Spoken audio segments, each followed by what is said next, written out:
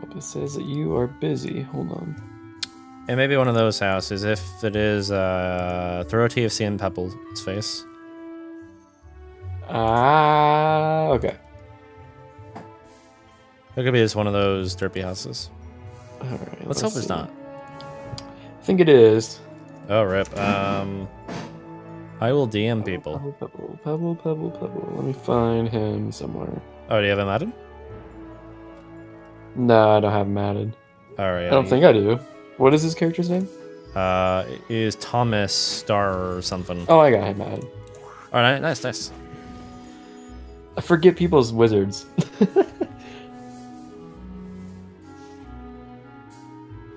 Here we go. Alrighty. Oh, this is so exciting. I love watching Fire do PvP.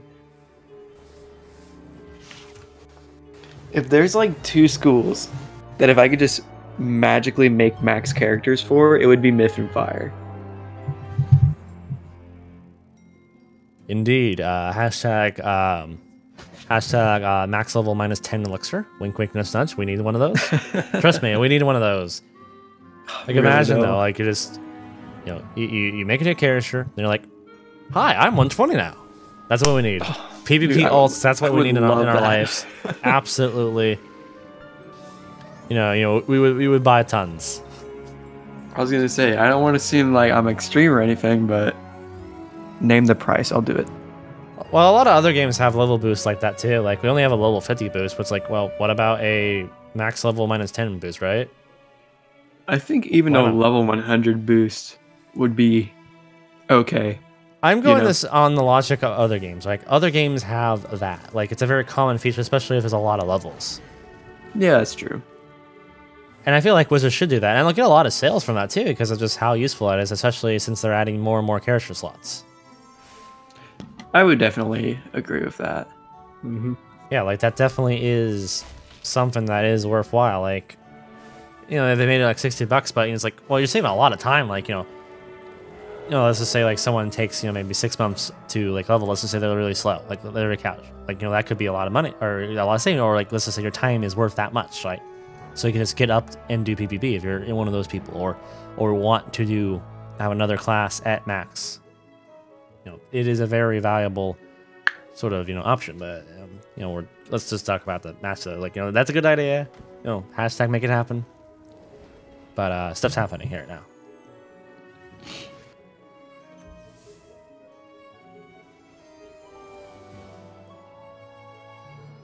This is definitely going to be interesting. The reason that I say that is because the balance is first. And anytime a balance is first, it seems like their strategy just changes a little bit. They seem to be a little bit more cautious, I guess is a way of saying it. Normally they wait for their opponent to do something before they actually do something first. You hardly ever see a balance doing something without there being some sort of response to it.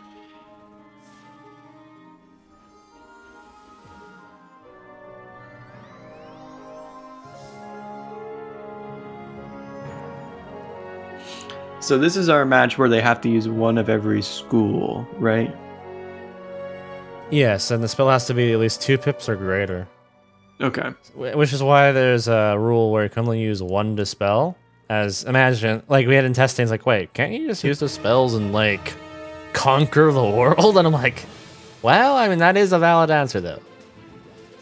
I was going to say, especially with Alex here, being a balance when you can run the spirit and elemental diffusers.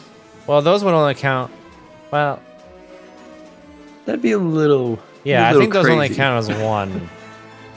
I forgot if we formally banned them or not. Yeah, probably does, because it's like you have to cast spells that are 2 pip or greater, and then, it counts in that way. Insert someone does that, and then it's like emergency ref decision.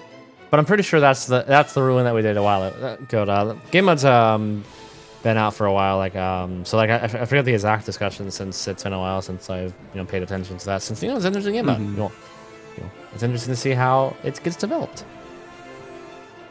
That actually makes those shields that Alex put up pretty viable. I mean, doesn't sound like a big deal, but when we're talking about a 0 pip gain to keep your opponent from doing any sort of damage, I mean, it's pretty useful.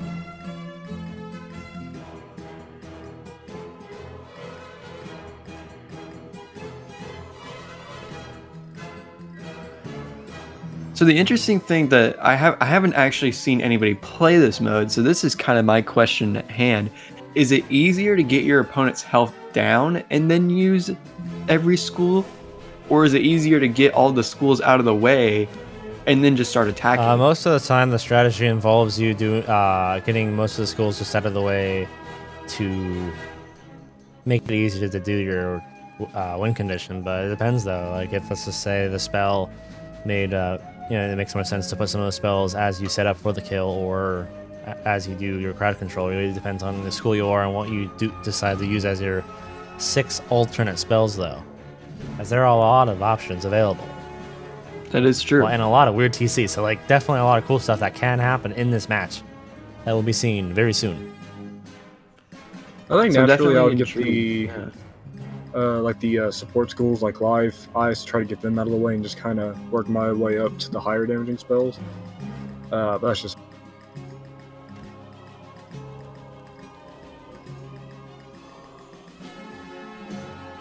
Yeah, of course.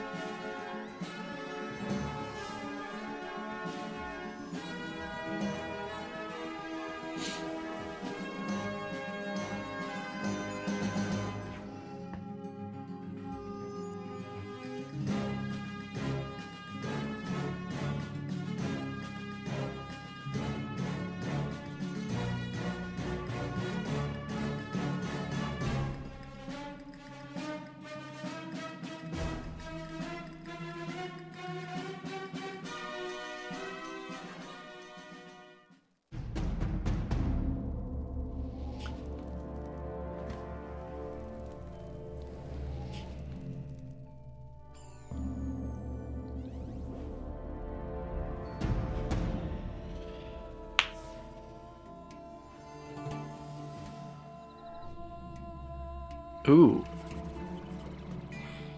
So here's the first one that I've noticed so far. We've got a ghoul coming out.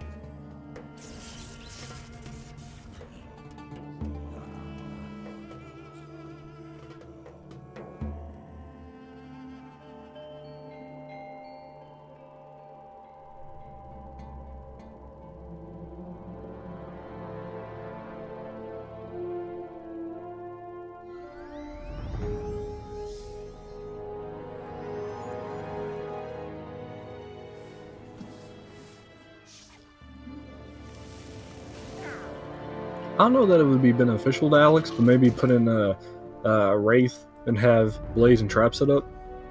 That could do some decent damage and bring health back. That would be a pretty good move, for sure.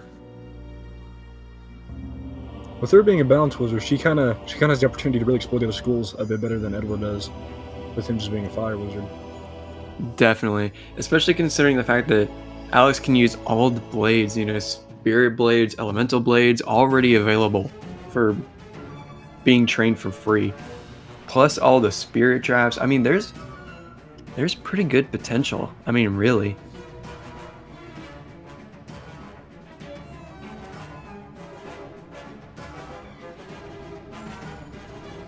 But so far what we've seen is it's mostly been reliant on their current school spells, which isn't a big deal.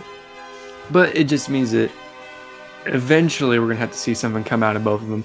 I know for sure that Edward has used at least one outside of his typical array of spells. So it'll be interesting. So what would happen if they killed each other without using all the spells? Sounds like it would I'm pretty be sure that would be a redo. Yeah. But I forget if so we have a predetermined penalties thing.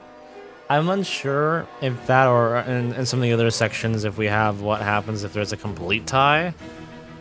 I'm pretty sure it's a rematch, but that's a Mike question though. Using all spells, hypoo. Yeah, I'm gonna ask Mike.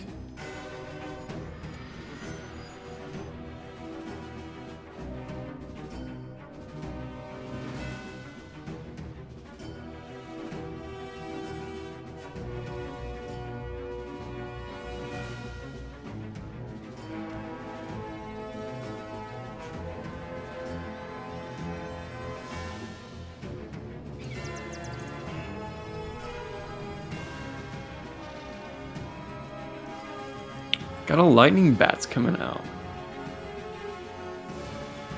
So that's another one for Alex. So it looks like we're kind of keeping it even here with both of them.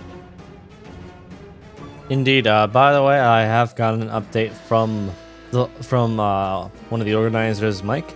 He says it would be a redo if somehow like they kill each other before like getting the conditions. So at the same time, but like it's very rare though for a match to end as a tie though, because that's the problem, like if it's a tie. Because if let's just say like if it's not a tie, then if you kill before the condition, you lose. So apparently he has used Ice Serpent, Fire Elf, and Storm Bats, according to Alex in the Twitch chat. All right. You know, from the man in battle himself, he is giving us information from the highest order. Well, just to himself, but hey, it's cool.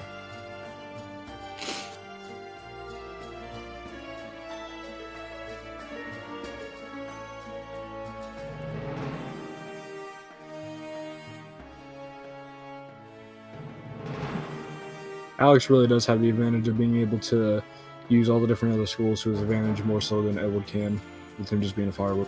For sure. For sure.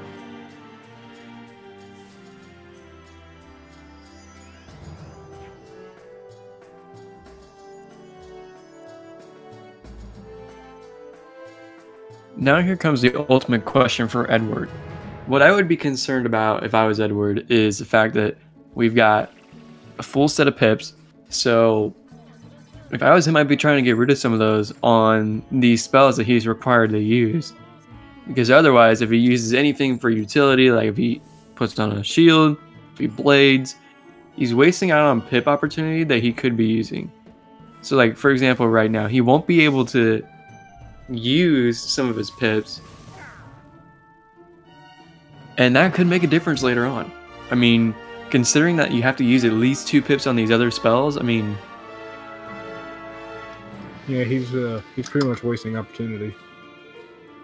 Being able to conserve your pips is a really big deal in a game mode like this. It certainly could come down to the fact of getting a power pip or not having enough pips to do something being the reason that you don't win. I mean like look at this, for example. We've got an Ifrit coming out, which is an awesome move. But was it the best move considering how many noob pips he has that he's still got to get rid of? Perhaps he might have saw this as his best opportunity to attack, since Alex didn't have any fire shields, so he wanted to get a big hit out of the way and then use the smaller schools, and then maybe save up for one final hit that he could really use to knock out. That is true. So it just kind of depends on the strat here. But Alex did make a really good call on the healing, and that's going to bring back a lot of his health. And now we've got the troll coming out from Edward.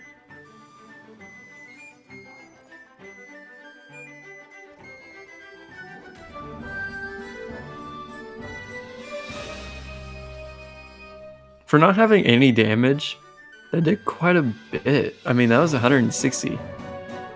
It's a pretty decent amount of damage for a spell that's not in your regular use of spells. I mean, that's pretty impressive.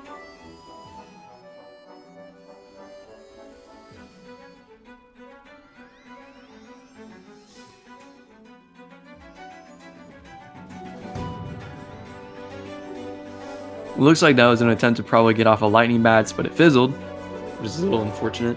Something that would be probably really good as a strategy. I mean, if I was playing in this tournament and I was either first or second, what I would probably do is I would build up the pips, put an infoul on, and I would just start shredding through all the 2 pip spells. Get them out of the way, prevent yourself from fizzling, be as efficient as possible, and then move on.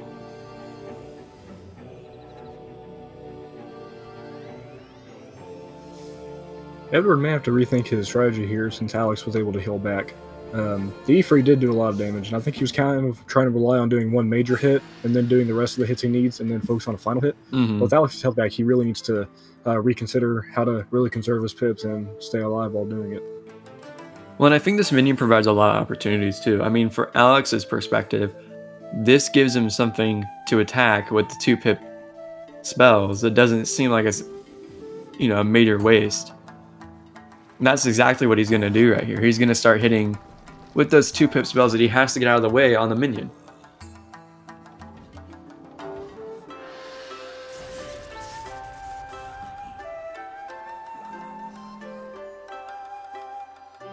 And here comes the infel. We got some nice set shields coming up onto the minion. It's always weird whenever your minion puts on set shields. It's kind of like, okay. I remember the Storm Elemental used to be really bad, and they had to rework his mechanics. Yeah. And then looking from Alex, he's used 4 school spells outside of him, so he's kind of almost to the point where he can really just focus on doing a major hit to finish off Edward. That is true. He's going to get a nice hit off on the elemental, or on the fire elemental, which is good for him.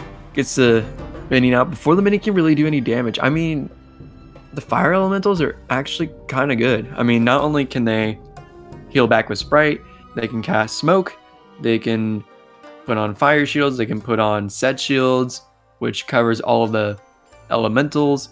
And then do they blade? I'm pretty sure they blade too. I know the Storm Elemental one does now. I don't know about the fire.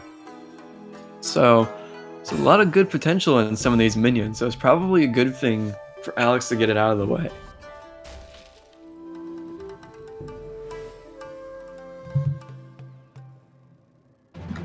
So Alex said he's used more than 4 different school spells, so he's really kind of getting the time advantage on Edward. And it appears that Alex only needs 1 more, aside from the ones that he's used, to be completely done with every school. So he's going to take a second, get his health back all the way up, dig for that last and final spell that he needs, and then he's going to go for it. This is an interesting move from Edward.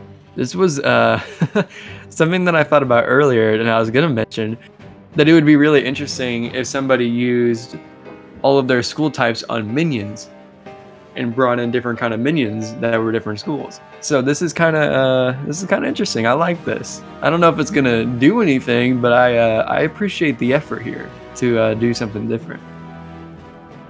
I like that idea, because with Alex putting up shields for each school, really, he wouldn't know if Edward was going to be doing hits or be doing minions, because minions can benefit Edward in more ways than just one, and maybe more reliable than just trying to focus on hitting. For sure. Unfortunately, the Ice Guardian is helping Edward out in a way that you would never imagine, and that is getting a blade that you don't need. But could not imagine. But I definitely like it. I can not guarantee a win with that kind of strategy, but I tip my hat to you, good sir.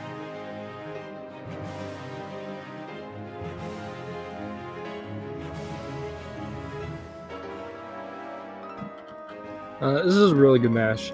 I really like how the balance matches go, because the balance is just so unpredictable and so many different things they can do. It really kind of makes their opponent think a little bit differently outside.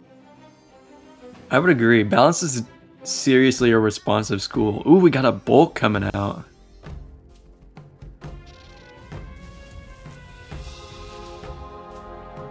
Unfortunately, it's gonna hit low, but would have been quite the interesting, little spice to the recipe here that we've got going on.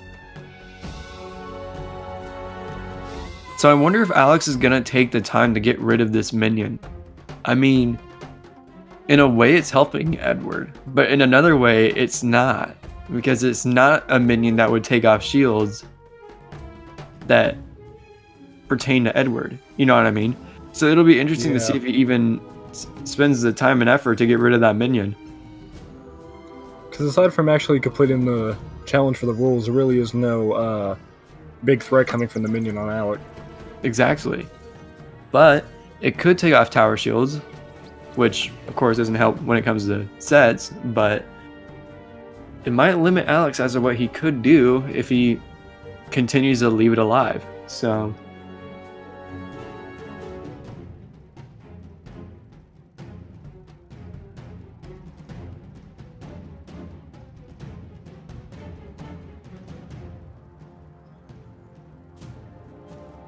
And then looking at Alex having max health, basically, it's kind of challenging for Edward. I mean, he's back at max health as well, but just with the amount of competition, based on the way things are going, it looks like Alex is probably going to complete this challenge first and then really start doing some major damage to Edward.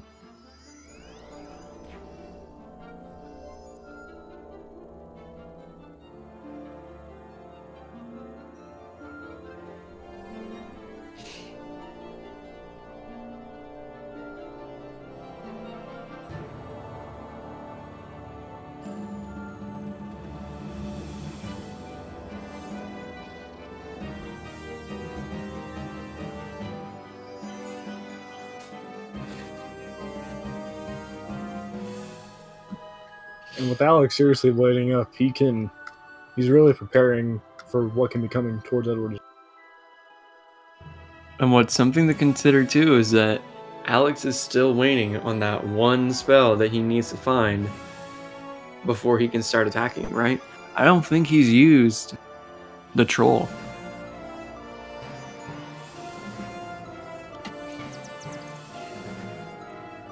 It's definitely interesting. I think Edward really got put behind after he was not being able to efficiently use all his pips at the beginning. And I think it's coming back to honestly get him with Alex having near max pips. He's really Edward's not really doing as good as he could have been earlier. Look at this move. Instead of using an attack, he uses Shatter. That is a nice play on Alex. I didn't even think about that. That is such a good play for Alex to do.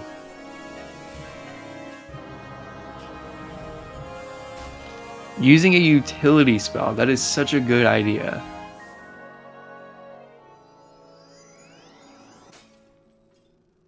And now, Edward is completely open. And look at the blades that Alex has right now.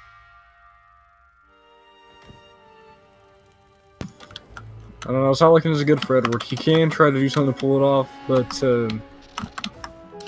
I mean, I don't know. He might have some more minions he can use. That's it. Wow.